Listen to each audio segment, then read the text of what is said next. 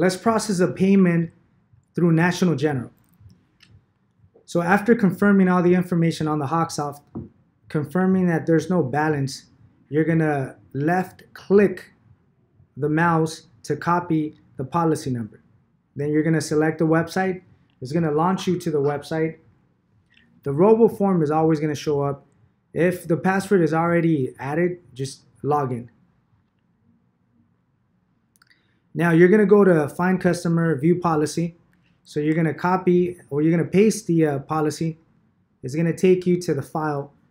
Always just confirm that is the right one. This one is expired, so this is the old policy. It renewed, so this is the right one. So just select the policy number, and it's gonna open up the actual file.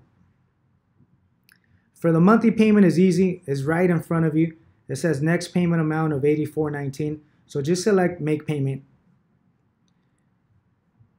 For National General, it allows you to round to the next dollar. So you're gonna round up to $85. So at this point, you won't process anything. You'll advise the customer that his payment is $85 plus the $10, which is $95. And collect the payment first. Collect the cash or process the debit transaction. Have the receipt or the actual cash in front of you before you process a payment. You never want to process a payment and then collect the money, because what if they don't have it? You're going to be stuck with a payment when you should have collected the payment method first. So you're going to select Agency Draft.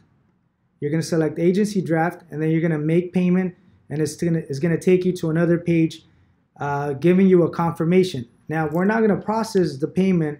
This is just for training purposes, but you still have to process. You have to complete the process by getting a confirmation number. As soon as you get the confirmation number, you're going to print the confirmation, and you're going to have it in front of you.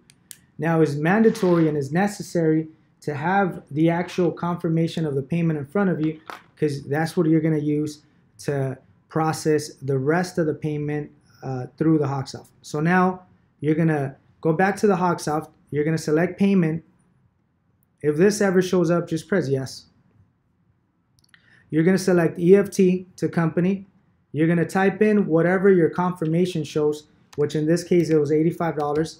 And that's the reason why you need to have the confirmation in front of you. You want to make sure that you add the exact amount. If it's 85 and 1 penny, then you're gonna type 85 and 1 penny. But in this case, it's 85 even. And then you're gonna choose processing fee, and you're gonna type $10. So the total that you should have in front of you, either through cash or debit transaction, should be 95, which is the same total, and it should match under your total invoice. Now, let's assume this is a debit transaction. You're gonna select debit, and this automatically, it matches the top, so $95.